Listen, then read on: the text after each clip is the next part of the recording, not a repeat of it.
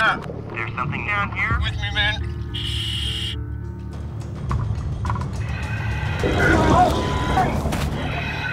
Holy, there's a seal down here. Hey, run for me. Okay, there's a seal. I have never heard of a dredger ever seeing a seal. I'm not dealing with that.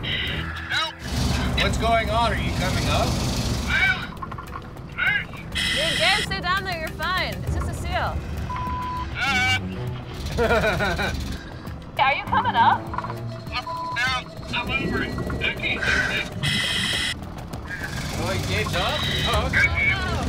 That was the most thing I've ever experienced in my life. How big was he, dude? Huge, dude.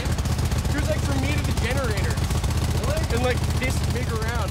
A big old 400-pound seal wanted me. I don't know what his motives were. Dude, I don't need that in my life, man. Do you think you're gonna be able to go back down? Think about Gabe. He's like, yeah, I'm Mr. Tough Guy. He's not really. Here, what if I gave you this thing? You're really gonna sally out and come out and freak out because a little seal come and looked at you? Take this with you.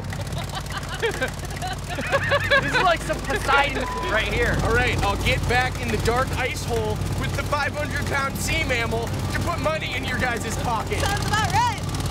You know, ice mining, there's a lot of inherent risk. And honestly, like even in summer dredging, I've never once been in a situation where I had to ditch my weight belt and do an emergency ascent. And I won't lie, dude, I am terrified of that cute little bastard. Where's that seal?